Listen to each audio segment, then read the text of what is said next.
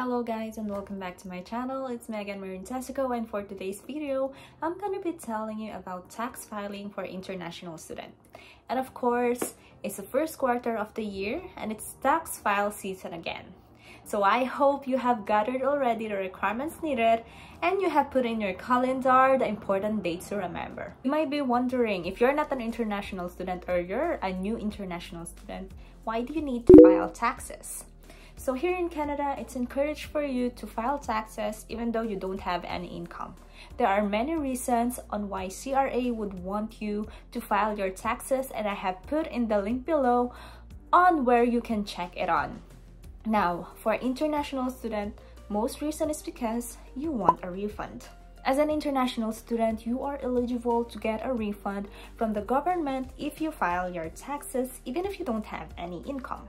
So for me, as for example, I was able to refund at least around 1,300 Canadian dollars when I have filed my taxes when I was an international student.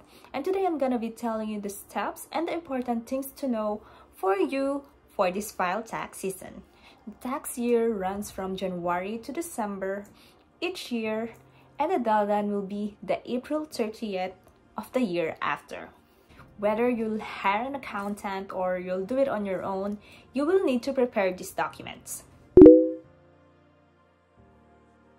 First is your SIN number. Of course, you already have this when you have arrived here in Canada, so make sure you got it handy. The next is your T4 and your T4A. Now, these two are different. T4 are from the jobs that you have worked either on campus or off campus.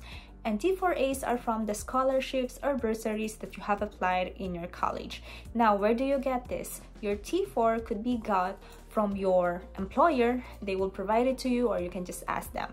For the college, you can get the T4 usually on their website and on your account. So if you have a Microsoft for your college, you can go into the website and log in there. You can also get your T4A there. The one that you need to get from your college is the tuition receipt or the T2202.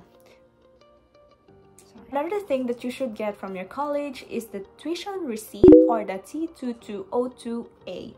So what is this?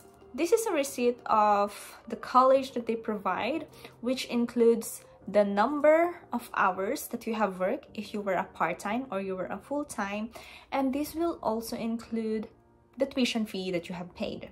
If in case you did a donation, you would also need to have that in your file.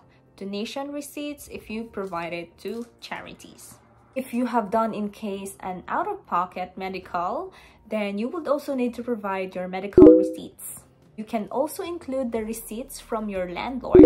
But of course, this receipt does not include the on-campus residents. It's only if you are living outside of the campus. And of course, resident of Canada, even if you're a temporary resident, you need to declare your income both inside and outside Canada. And once you've submitted all these documents, you should receive a notice of assessment from the CRA, in which is really important. So make sure once you receive this, keep this on your file, take a picture of it, make sure you have a record. Also wanted to add that once or before you submit your tax file or tax return, you will be able to see there how much refund you are possibly to get.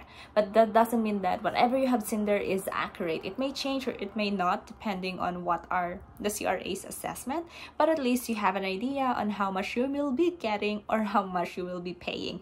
But mostly for international students, you don't need to worry, because usually you just get a refund. It's just a matter of how much you will be getting as a refund. And again, once you have filed your tax return, you have received a notice of assessment, and you have your SIN number, then you can create a MyCRA account wherein you can check or you can see all of your tax information.